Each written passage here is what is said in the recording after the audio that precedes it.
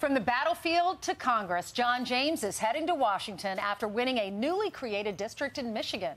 He will make history becoming the first black Republican to represent the state of Michigan. And here he is, the Congressman-elect, John James. Congressman, I know how close you got as governor and senator. What does it feel like today to actually go out and walk off with a W?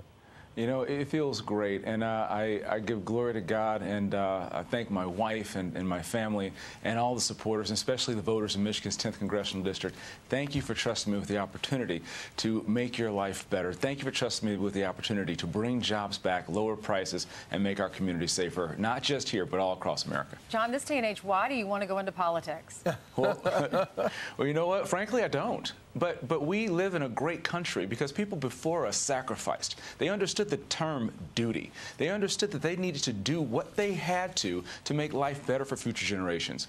And this Biden agenda is taking us in the wrong direction, moving our jobs to other countries, a brink of world war in Europe, and the price of everything going up. Our 401ks and our IRAs going in the wrong direction. We need people who have experience in the real world. And my experience both in combat, understanding what it takes to make us safe, secure our borders, and also my experience in supply chain, lowering prices, bringing back jobs. Those are the types of things that folks want their congressman to focus on, and I'm excited to focus on that when I get to D.C. Okay, I'm going to hold you to lowering the price of mayonnaise. $8.50 is just too much in my grocery store.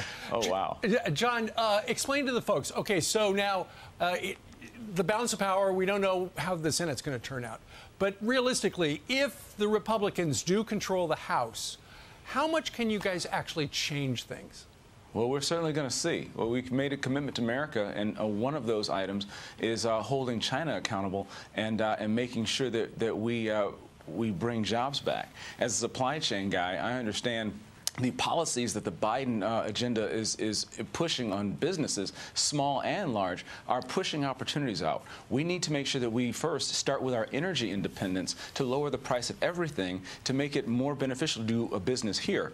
Then when you do that, you bring back manufacturing independence. We bring back agricultural independence. We make sure that we're strong here first, and then we exercise peace through strength, and we're able to use diplomacy and economy to make sure that we keep our nation strong. But we have to make sure we have policies that keep more money back in the hands of people who've earned it, and we lower taxes, lower regulations, and make it easier to do business here because folks need to work. We need to lower inflation, and I understand exactly how to do that. Real quick, what are the committees going to look to get onto? Well, being someone who's going to be representing the #1 manufacturing district in the nation, automotive and aerospace are very key. Understanding energy, understanding transportation, understanding the things that will help keep our water safe, and also understanding the importance of freedom of speech, but also making sure we protect our children from the damaging effects of the internet. These are all things I understand, and looking forward to bringing my skill set to help make America better.